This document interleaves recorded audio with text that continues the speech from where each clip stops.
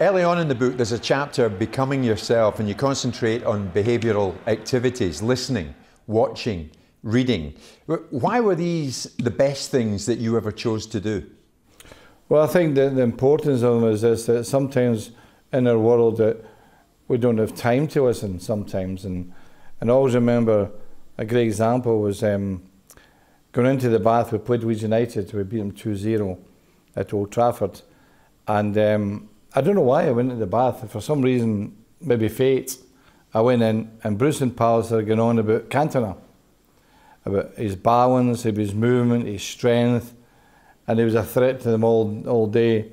And it stuck in my mind.